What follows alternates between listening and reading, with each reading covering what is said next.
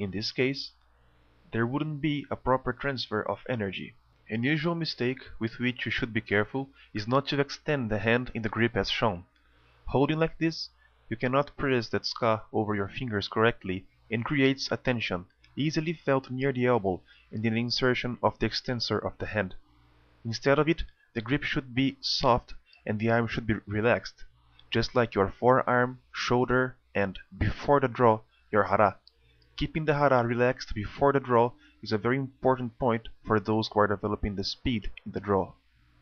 After that, both your arms should be extended and taken to the front of you.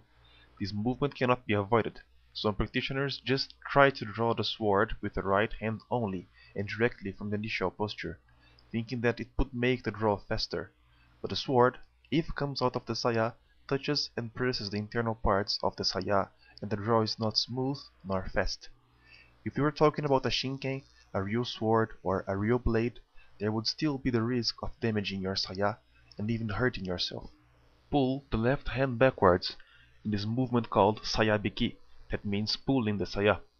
It is a basis for a clean draw, since you describe a triangle with both your hands and your hara, and you will have the condition to point it at wherever you need with the hara, and have control of the sword when it gets out of the saya.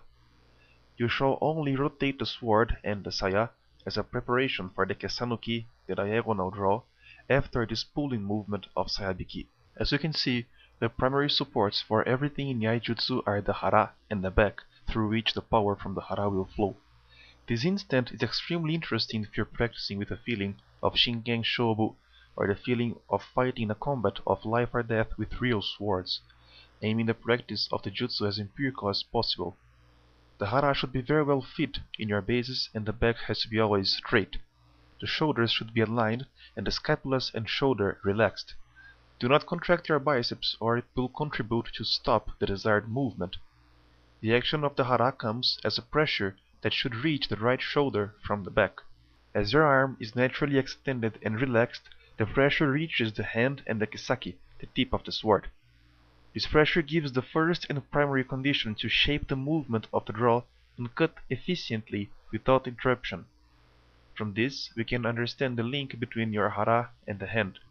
If you succeed to put your ki in the palm of your hand, instead of locking it in your shoulder, this link will be extended to the tsuka and, at last, to the kisaki.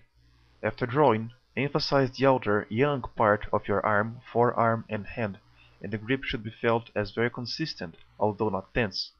Keep the pressure from the hara until the sword and rotate your hips. Be careful about the angle of the hamon, a part of the blade, the cutting part.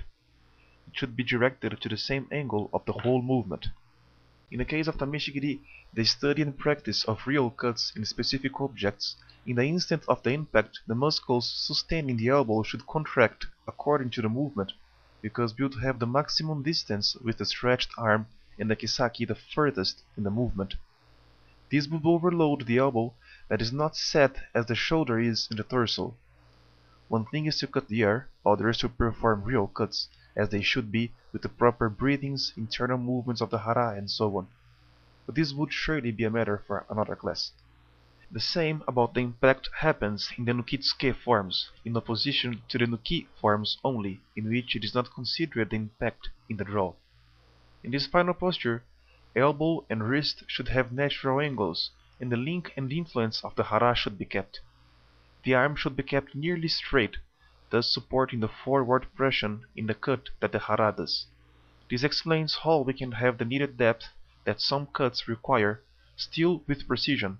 The arms only sustain the hara that is the main cause of this expansion in the depth.